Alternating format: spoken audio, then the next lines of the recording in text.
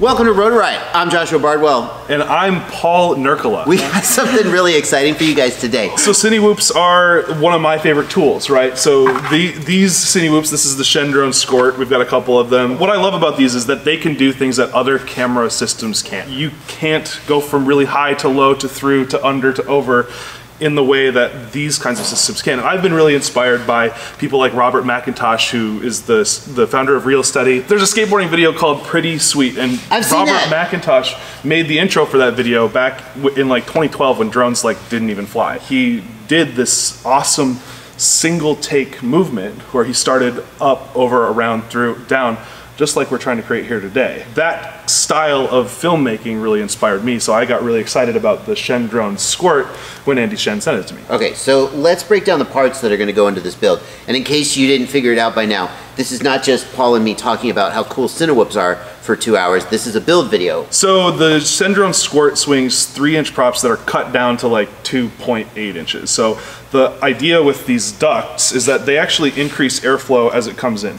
So as air gets pulled into the ducts, it increases the speed at which it goes through, and that in turn adds extra thrust. And so in order to make this fly better, the ducts are there, and you have to have the props as finely, as close as you can to the outside of the duct. Companies like Gemfan have come out with props that are actually designed for the Shendrone Squirt. Like, it became a popular enough thing that they designed props custom made for it. Okay, and in case it's not obvious, there are links to all of the parts for this build, including these props and everything else we're using, on my channel. Down in the video description, down in the video description of this, and for sale on the Rotor Riot store if you want to follow along with this build. Okay, motors. What are we doing for motors? Let's crack this out while you tell us what we're doing. So these are the T-Motor F20 V2s. We chose the 3250 kV variant. And these are some pretty smooth motors. When you're going for smooth flying, you definitely don't want a super notchy motor. So we've got the Hobbywing G2 stack. This is a 60 amp ESC. It's probably overkill for this drone, but I love, I'm sponsored by Hobbywing. I love Hobbywing. I use everything from Hobbywing. Okay. But this is just like the perfect ESC. Is this the same ESC Vanover races with? The 60 amp Hobbywing? I think so. This is like, Vanover raced this for a whole season and said it was the most bulletproof ESC. I raced it for a whole season too, I'm just saying. I mean, one of them is, I'm just, let's not get into it. And then also, we're going to be working with the DJI FPV air unit. This is going to do high definition build. You certainly can. Do you fly typically high def, or do you fly analog mostly? I fly a lot of both, but for cine stuff, I definitely lean on the side of the air unit, especially for environments like this, where you can you go forever, you have no breakup, no multipathing, and just the clearest signal possible. So. Well, one of the things I love most about flying with DJI is that if for some reason your GoPro video craps out, you have like a semi-usable backup. It's very nice to have that 1080 recording on board. This frame that we're working with is the Shendrone Squirt, and that was designed by Andy Shen. Yep. Just for anybody who doesn't know, who is Andy Shen? He's my sensei. And started designing drone frames way back when, and it eventually came up with this design. Andy was designing drone frames like before drone frames were a thing. And I think we kind of have forgotten how much we got from him. Yeah. If you want to check out his website, it's shendrones.com, right? Shendrones.com. One of my favorite things about Andy is that he does design logs of all of the missteps and failures of designing a quadcopter frame before finally, sometimes he results in a commercial frame, and sometimes he just gives up and says this doesn't work. Thank you, Andy. We all wouldn't be here without the work that you did. Where do we start the build, Paul? The best place to start is with a little bit of frame assembly. That's where I like to start, especially because we're going to need to Loctite everything. With all of these guys, I find that there ends up being like some sort of weird oscillation that is never like detectable on footage or anything like that, but it eventually works the screws loose. So especially when you're like with the ducts, like you really have to push them on and off and pull them on and off. And when you do that a whole bunch, like eventually you're gonna start losing your screws and stuff like that. So I Loctite. I almost never Loctite. I actually take a lot of heat for never Loctiting. I just check your screws. This is the one time. Check your screws that they're tight and you'll be fine. But not on this build. Get some Loctite. Get some Loctite. Blue Loctite, right? Blue Loctite. Blue Loctite, not the red stuff. And some people may be used to seeing me be the guy giving the instructions and taking the lead, but today I'm just learning from Paul and providing comic relief. Good to see people finally working in their strengths. So are you just dipping those screws in the Loctite a little bit before you put them on, and you're installing the vertical standoffs, right? Yeah, so there's 3 tiny little ones that are on the outside, and then there's 4 on the inside. Okay. Different size standoffs. I don't know the lengths of them. Are they different size? Yes. That's a little bit annoying. So no, it's great because the ducts don't go all the way through here, so you see the thing. So you need the smaller ones on the outside and in the middle. Let's take a look. We got these smaller ones on the outside and longer ones. Where are they going to go? They're going to go on the 4 in the middle. 1, 2, 3, 4. The frames. And then and then this will all sit all the way through it. And it actually ends up looking really good because then you have this full TPU kind of covered. Yeah, it's great. But you have to remember not to put the long ones on the the longer ones are I see. The longer ones are the green ones? Yes, yeah. The black ones are the smaller ones. Oh, that makes it easy. At least they're a different color. Andy loves his pastel colors. Also loves his dogs. What kind of dogs does he have? Are they... Corgi. And, he has an Instagram account for his Corgi. Look at that. I'm thinking about Corgis and I put the wrong standoff on. Wow, Paul. Let's put some pictures of Corgis up on this video. Maybe Andy's own Corgi. Yeah. Drew's scratching his head behind me as if, no, we'll edit this part out. But no, Corgis. Yeah, the standoffs are great. I would put the motors on next. Do you want to do that? I'll be happy to do that. I would also Loctite those. Okay. For the same exact reason. They will use a duct to hold all this stuff in place. Oh, that's convenient. So I'm installing these motors. While he's finishing installing those motors, I'm going to start opening up the ESC because that'll be our next step. It's a good idea. I haven't done this because I'm assuming that we've done our research. It's a good idea when you do a build the very first time, check the length of the motor. Just take your screw and hold it against the frame where it's going to be and see if it is going to extend past the end of the motor base. Because if the screw is too long and touches the windings, it will cut into the insulation on the windings and damage them and basically destroy your motor. And you may be thinking, well, the screws came with the motor, so surely they're the right length. But the problem is that the motor designer doesn't know how thick your frame is going to be. And they've made some assumptions. So you always want to double check this. I didn't double check this, and these screws are like 0.5 millimeter away from touching the windings. They are really, really close, but not touching. So if you buy the Hobbywing stack as like a one complete kit, like both the flight controller and the ESC, it comes with all of the hardware you need to like build the stack and the standoffs, all that inside of the frame. But we have brought ourselves separate individual ones, so we're kind of scrounging for some extra stuff. Because we knew that some of you would have bought them separate individually too.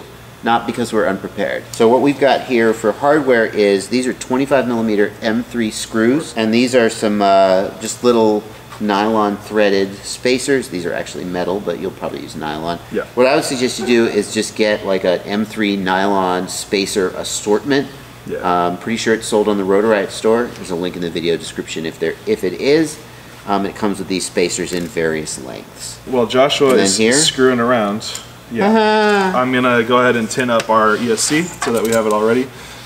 Before I work on any electronics, I always make sure that it's tinned and that we will be able to make nice clean joints on it. That is not a clean joint because I'm standing so far away from this for the purposes of the camera. So let's get a close-up here of the placement. So there is a front and a back, right? Let's be clear, how can they identify the front and the back? You need to leave space for the FPV air unit. And this is the version of the Shendron Squirt that's built for the air unit. So if you look at the back, you can see that there's plenty of room left for the magical box. So here we've got a set of 20 millimeter holes and another set of 20, well, like 1, 2, 3 and 1, 2, 3.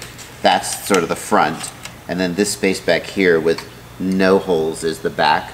And we've got 4 of our M3 screws going through the front set of 30 millimeter mounting holes, the outside one, giving us some spacing from the bottom plate. Excellent work. Normally I would just mount the ESC with the capacitor and the battery leads poking out the back. Me too. But not this time. Not on the Squirt. Because why? So because we have to put the FPV air unit out the back, essentially like this, with the capacitor there and the big battery tabs on this all in the way. ESC, it's getting in the way. So how should we do it? You show us. So I would just take everything and turn it sideways. Okay. The capacitor going out one side? Yep, and I've played around with it a bunch, and if you put the ducts on, it will still fit with the capacitor. And what we're going to need to do also is we're just going to bend the capacitor up a little bit, right? Just keep it out of the way? I actually had it where I wanted it. Oh, you did? Yep. That was right where you wanted it? Yep. Okay. Yeah, so like off to the side a little bit, and then it'll all fit We'll see right when we put the ducts on. You'll see why the capacitor has to go there. Exactly. Okay. Cool. Next step. We need to put the battery lead on. This is probably a little bit too long. I was trying to kind of measure it out. So like essentially once the standoffs are on here and then the top plate's on, you don't need a ton of length on the squirt to reach the battery length. So I'm thinking something like, yeah. Okay. So I'll cut it here. I heard you weren't that impressed with my soldering. You were making fun of my soldering. There was a video about the white noise race wire. I remember that video. And your biggest complaint about it was that they were hard to solder. Because the pads are so close together that you bridge the pads.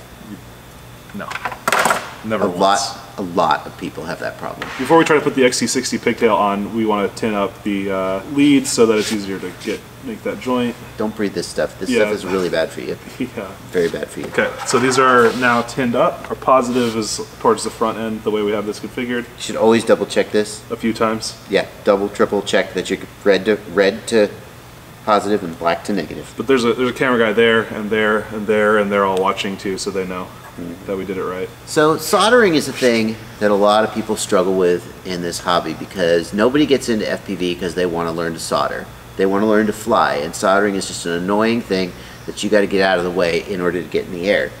But if you're bad at soldering, your quadcopters are going to fly bad and fall out of the sky. So this is not a soldering tutorial, but if you're struggling to solder this great big XT60, that may be a sign that you should practice soldering some more before you finish the rest of the build, because this is the most forgiving of the pads, the great big ones. The little tiny ones are just going to come off.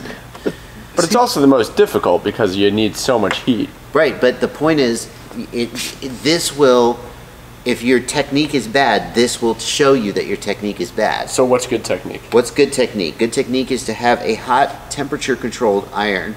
If you have one of those like 30-watt irons that isn't temperature controlled, it doesn't have a thermostat that you turn up and down, that's not as good. Clean tip, clean silver shiny tip, not an oxidized tip.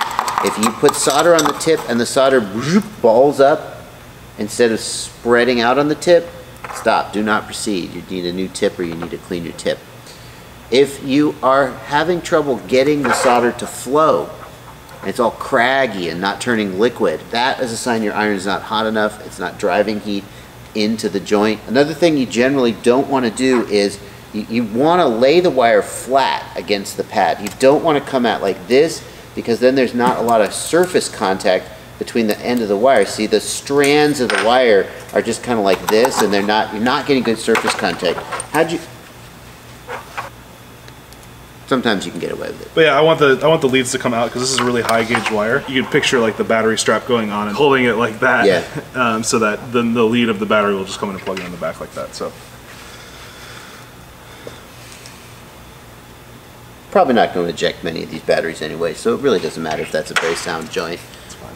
Next step. Motors. Motors. So we've got the XT60 wired up. Yes. Now we got to do the motors. Yes. I got 3 motor wires. Yep. I got 3 motor pads. Yep. Does it matter the order? It does not matter the order depending on who you ask and how you want to do it. So each of the motors have to spin a different direction, right? The opposite corners spin opposite or the same direction as each other, and then next to each other spin the opposite direction. There's 2 ways to change the motor direction. The first is you can solder, so there's 3 wires, those are the individual phases of the motor. If you swap any 2 phase, the direction that the motor spins is reversed. But you can also use software to program the ESC and change the direction digitally. Mm-hmm. Now, I'm kind of the opinion that you just get it right when you build it. That's just easier to just swap. How do you know which way they're going to... Oh, you swap the leads to make the motor spin the right way. Exactly. Okay. But some people prefer it the other way. I'm of the opinion when I solder it, I just run the wires straight. It makes clean, neat wiring. And then rather than pulling my soldering iron back out, I'd just rather do it on the computer. One way is not better than the other. It totally doesn't matter as long as the motor ends up spinning the right direction at the end of the day. Exactly. All right, we're going to solder these up. Cool. So I'm kind of just gauging out the distance of the wire that I want. I pull it out, get it nice and tight. I always have a mistake I make where I get the motor exactly the right length, then I strip it and tin it and cut it, and then it's too short. I always leave myself like 3 millimeters of slack to avoid it, because once you've made a motor wire too short, it's a real pain to fix. I did that, I just misspoke. If you cut wires to exactly the right length, they'll be too short. A little bit of slack is good in a quad because a little bit of slack also helps take up vibration. If things are really taut, then when you crash and stuff, then they break. Okay, 1, 2, 3. There you go. All right. Should probably put a zip tie or something on that, but we'll do that all at the end. We'll get to that. And this is all. None of this is an exact science. Like at this point, it kind of becomes an art project. It's how pretty do you want to make it versus how effective. Well, not that pretty and effective have to be mutually exclusive, but I'm much more on the just get it done and flying side because, well, more than half of my quads are race quads and they all get beat to crap. That must be really different for you flying a Cinewhoop because Cinewhoops, are a lot less beat to crap. It's so nice. You know? All right, so the front two, I'm gonna run them underneath the flight controller. Just gonna pass them around instead of in front of the standoff. You just like lift this guy up a little, huh? Oh yeah. If you do that, you want to be real careful when you push it down not to pinch the wires. You know what? I'm not even gonna cut those back. I think they're gonna be just right. Okay. So Got we've the motor started up? all of our motors soldered up. Very important to double check that there are no solder bridges. Correct. That none of these are touching each other, basically. So the way I do that is give the motor a little spin, and if it freewheels at all, it's fine. If it stops immediately. That is really clever. There's a principle called FET drag, which means that when two phases are shorted to each other, Didn't know the word for that. it will actually kind of self-break. Yep. I'm trying to use a screwdriver to short these two Yeah, this will work holes. better. Oh, there you go. Oh, yeah. Look. So now there's a ton of resistance in order to move the motor, but then when I release it, it spins, and that's how you know if you got a short or not. That's a really good tip. Okay, motor soldered up. Next, flight controller. Right? Flight controller is super easy because it comes with this plug. You just plug it in here. You plug it in there. So here we go. Boom, plug. And go ahead. I'll let you put them in. Oh, we need these spacers, don't we? Yeah. Here are the spacers. We jumped the gun. When you put those spacers on, don't screw them down so tight that you crush those gummies. Those gummies are for vibration isolation. Vibration isolation is important. It makes the quad run smoother, and it helps protect the delicate electronics from damage when you crash. That's not as big a deal on a Cinewhoop, which shouldn't be crashed super hard, super fast most of the time. Watch me. We would hope. But especially if you're building a racing or freestyle quad, that's why the ESC has gummies on it, even though the ESC doesn't actually have vibration sensitive instruments like the flight controller. So squeeze them down tight enough that the gummies are just a little compressed, but not so tight that they're completely crushed and the vibration isolation is defeated. So the flight controller, we have this plugged in, and then we can plug into the ESC. Okay. And we turn the ESC sideways. Yep. Do we need to turn the flight controller sideways? No. Okay. So because we're not using, so the ESC is built to be put in forward so that you just wire each corner directly together. Now we've turned it, so each motor is now corresponding to a incorrect pad. Yeah, exactly. So we're gonna have to do some work in software later, so we might as well just cleanly mount our flight controller this way because we're gonna have to do work on it anyway. One thing I can't help but notice is that puts the USB port facing the back. Is that bad? There's no way, so with the squirt, there's no way to reach the flight controller or the USB anyway. Oh, because of that. Because of the ducts, so you have to take it apart to use the USB. Not ideal. No, Room it's not for ideal. improvement, Andy. Well, Squirt I've always P2. thought about like getting like a USB extension, like just like a little one, so run it out at the bottom or something. But yeah, Okay. so that is one annoying thing about the squirt. But once, like the beauty of this is like once you build it, you have everything working, you put it together, you just don't ever have to change anything. You don't break props on it, you don't burn electronics, like it just is done and it works. All right, so we're gonna put these nuts on top. Put a couple on just to keep it in place. Best case is if those are nylock nuts. These are the only ones we had on hand. And these will back out eventually. If you put them on tight enough that they don't back out, then they crush the gummies, right? So nylock would be better, but this is what we're going with for now because that's what we got. Yep. All right, next step, air unit. Yeah. So the air unit. I've only built like one quad with the air unit, and I still use my own receiver just because my air unit transmitter is broken. Why is it broken, Paul? My friend poured Powerade on it. His friend poured Powerade on it. Now there's some flight controllers where you can just literally plug the air unit into the flight controller. That's so nice and long. The Hobby Wing is not one of those. We're going to be soldering this up, but we will literally only have 1, 2, 3, 4, 5, 6 solder joints, and then we're just done with the build, pretty much. We got red power. 2 to 4S. 2 to 4S voltage. The air unit can handle natively. If you're going above 4S, the Hobby Wing flight controller actually has a 3 amp regulator that you can use. We're going to use it anyway. 12 volt. 3 amp, 12 volt. That's more than enough. We're going to use this anyway. If somebody one day plugs in a 6S battery by accident, it won't fry the thing. Black is ground. Future-proofing. White and gray are to let you get battery voltage in your goggles. And then yellow is the control connection, and that's another ground wire. And if that all didn't make sense, we got a graphic showing you exactly where to put these wires on this flight controller. We're gonna go ahead and solder them up. Let's mount the air unit first. Or that. So that we're gonna go ahead and mount that air unit. Then we'll solder it up. So if you look at the back, there's a little hole here conveniently placed so that when you put the USB-C, you can fit. You can still get access to it and update what about your SD card? Comes out the top. Andy, you're a savant, and we don't deserve you. So I was just wondering, like, oh, how do we mount this inside of the frame? And so I go and look at the one that we have pre-built over here. And it turns out there's a little TPU mount. A little 3D printed TPU. You just go. Okay. Boop, so we got to get those stand-ups. And it'll stand it up in there. Yeah. So now we get those standoffs first. Back to our Loctite. We're going to put our big frame standoffs on. Okay. So TPU mount thingy. Let's show them. Hold on. Don't rush. Don't rush. I'm so excited though. So we got this TPU mount. Here's the piece. It's going to go with the flat side down over the standoffs, and half of you guys are going, of course, Bardwell, what do you think we are, idiots? And half of you are going, no, do it slower. I got you guys. So I wanted to point out one thing is, so at the beginning of this video, we started out like pretty evenly balanced on this table, and progressively Bardwell has pushed me further and further out to the side of the room. That's not true. It just goes in and it sits right there. It's so good. Okay, so that's gonna go in. Yep. And then this is gonna come around. Yeah, I put it inside of the standoff. Yeah, perfect. Yeah, inside the standoff. And then it's all and it's gonna get soldered up exactly like that diagram. Boom, diagram.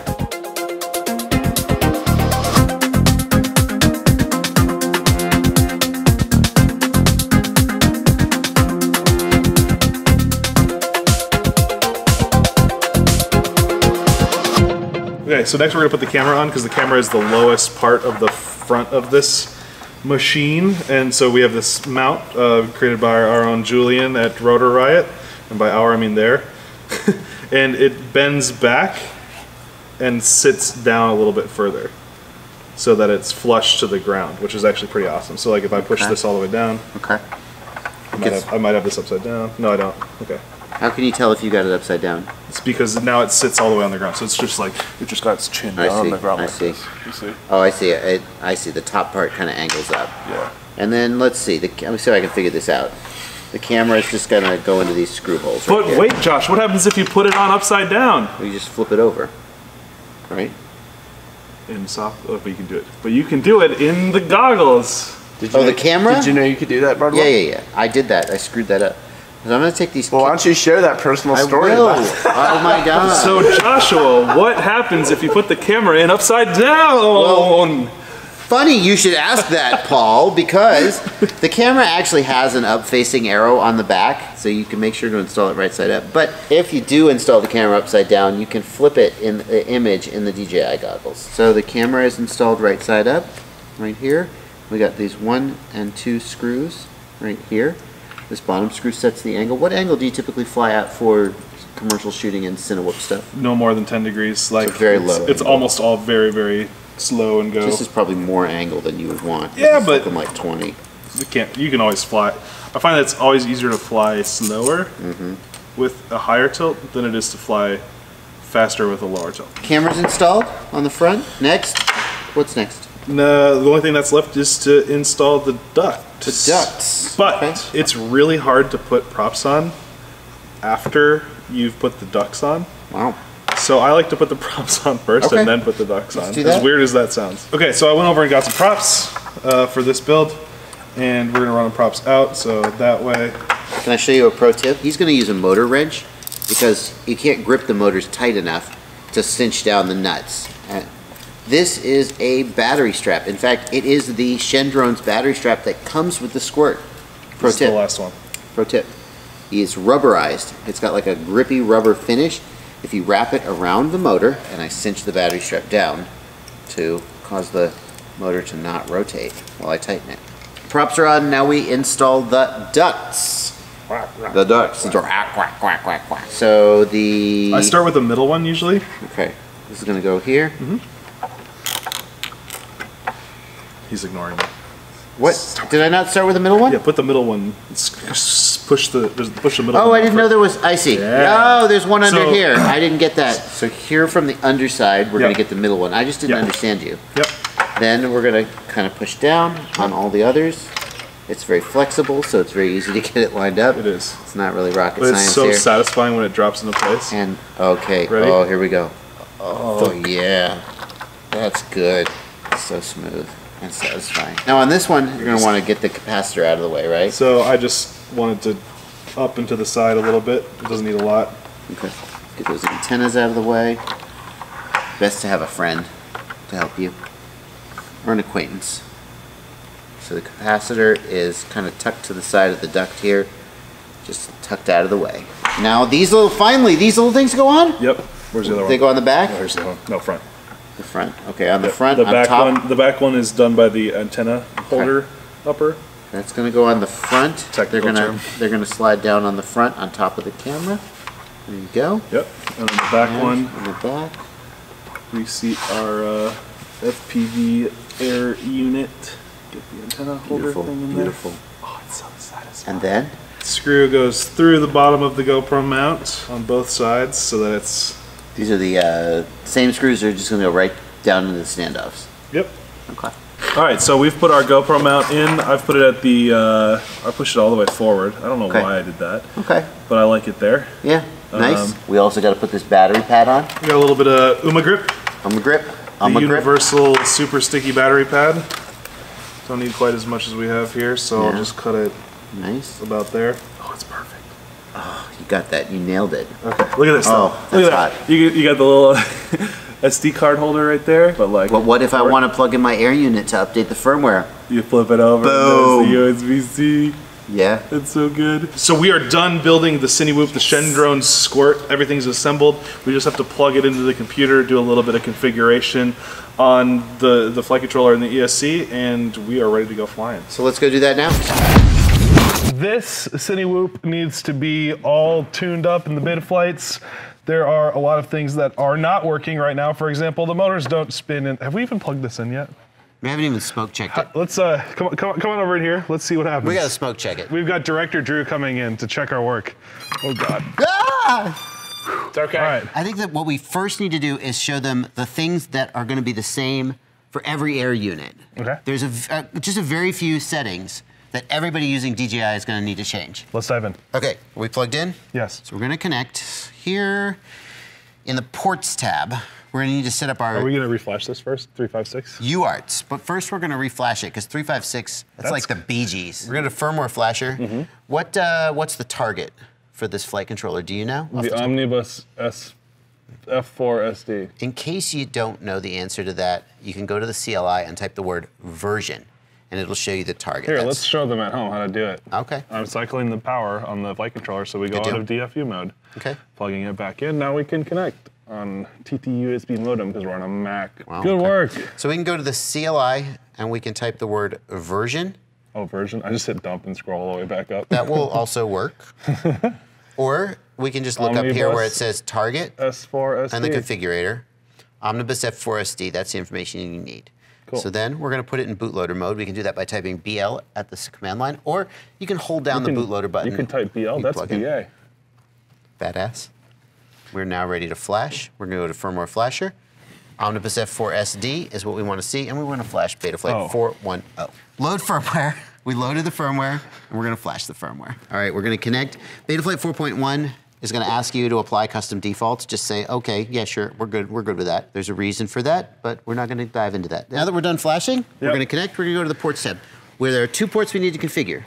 One is for the UART1 receiver. It's for the receiver. That's S-Bus. UART3 is for the air unit. Okay, that is not. You may notice how the default is set up. That's okay. Screw defaults. We're going to go UART3. We're going to enable the MSP column. UART1, we're going to enable serial RX. That is literally all you have to do. It's just that easy. Nice. Save the ports. Save and reboot. Check. Moving on. In that tab, that's all you have to do. We're going to connect again. We're going to go configuration tab. And we are going to set up serial receiver. Yep. And S-Bus. S-Bus. And save and reboot. So since this is a DJI product, the very first thing you're going to want to do is register it. which DJI people are completely used to. And update it if and update the firmware. Yeah, because some new updates just came out. They're always coming out. So yeah. Get your USB-C cable. It is pretty easy, easier than like with Betaflight. All you got to do is run this DJI Assistant software, and then we need to power on the air unit and plug it in, and we're going to update the air unit, the controller, if you're using the controller, and the goggles. Boom! FPV air unit, start activation. If this is the first time you've done it, you'll have to make an account and all that nonsense. Definitely read all those terms, read every word of it. I have read and Next. agree. Yep. Cool. Now that it's activated, it'll ask you if you want to update the firmware. Downloading. The next thing we should do is we should bind our DJI controller and our goggles. So you actually have to bind the goggles first and then the controller. Yeah. If you bind the controller first and then the goggles, the controller will lose its bind. So maybe we should grab some goggles too. Okay. That's right. Ding! Thank you, Paul. Plug it in. Okay, thank you. Okay. So to bind our FPV air unit and our goggles, I'm gonna first plug in the air unit, as well as the goggles, which are already plugged in. And then right next to the micro SD port, there's a little hole. Reach in, give it a poke. The LED will turn red. Red. And then on the air unit goggles, there's a button next to the power. Give it a poke, or it's gonna blow up. Hey, I can see Dan over there.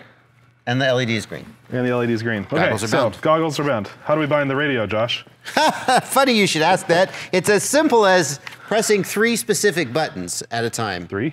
Yeah, because on the goggles and on the air unit, there's just one little bind button. But on the controller, you have to hold down this button, right here, the record button, and this little scrolly ball, it pushes in. You push those all at the same time, but first you gotta turn it on. To turn it on, boop, boop. Press it once and then hold it down. We're gonna hold down, boom, record button, and the LED here goes blue.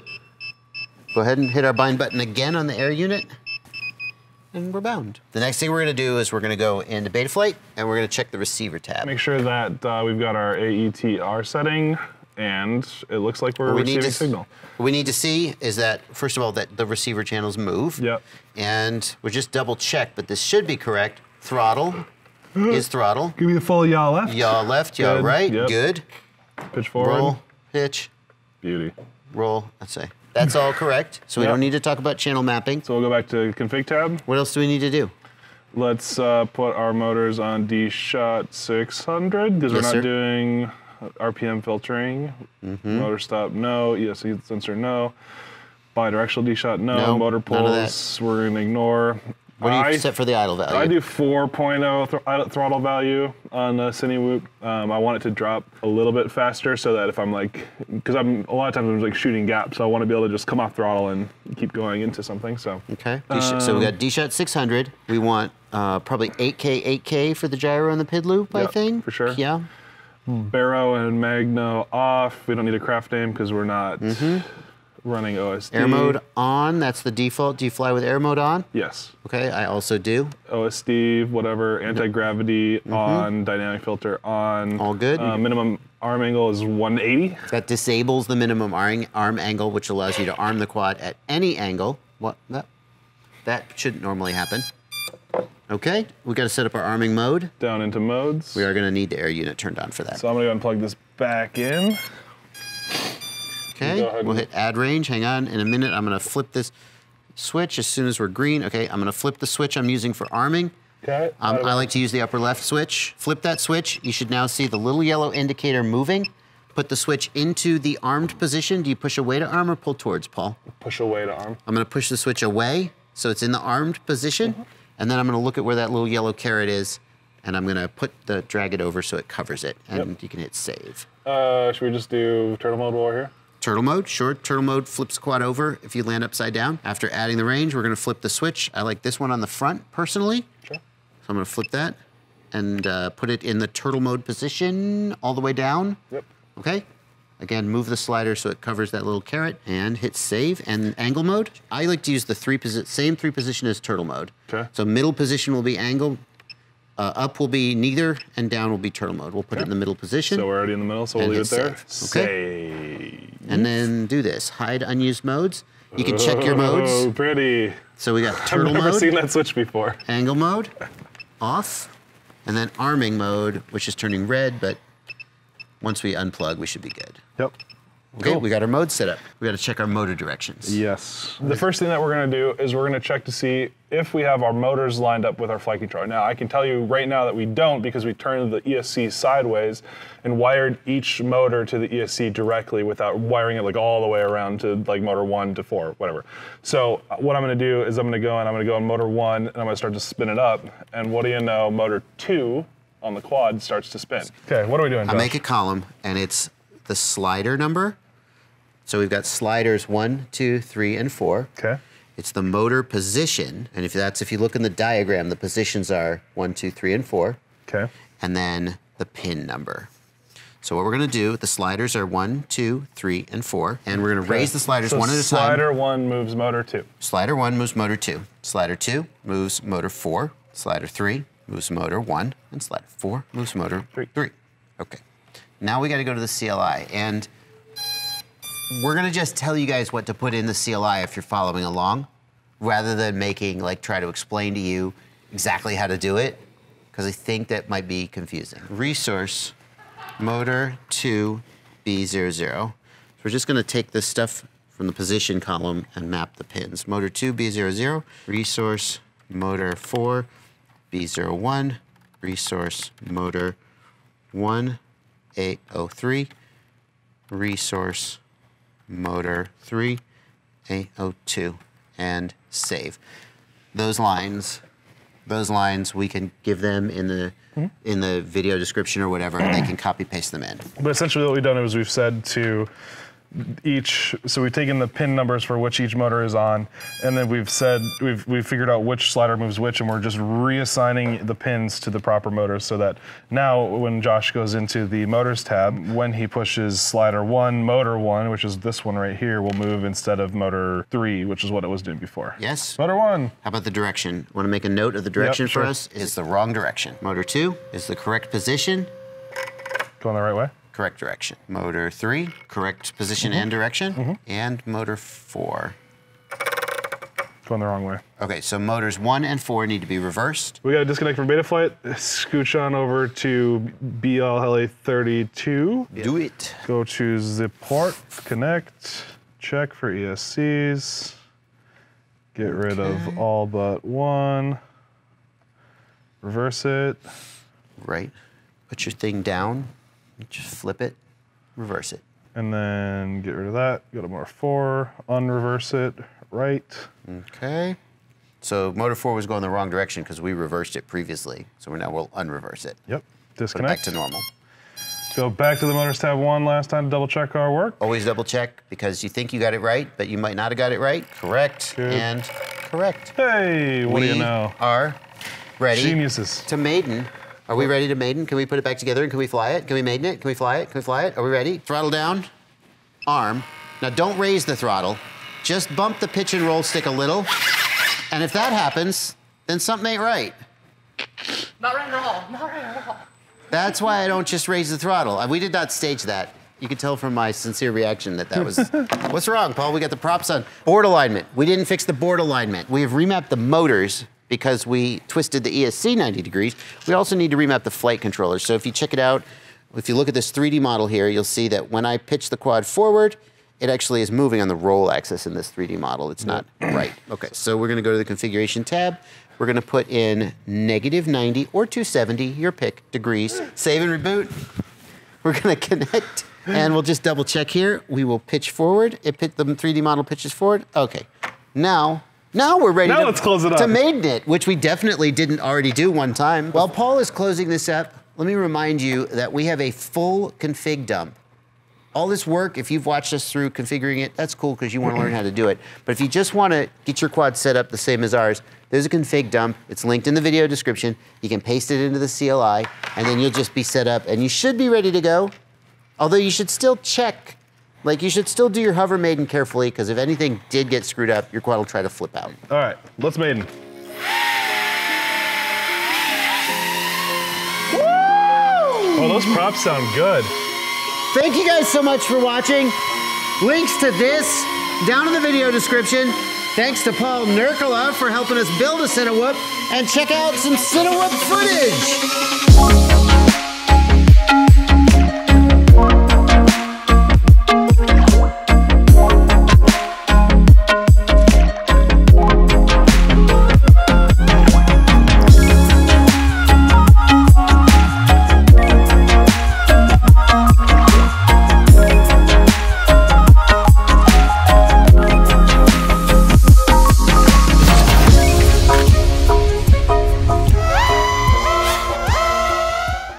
Stick this on your chest.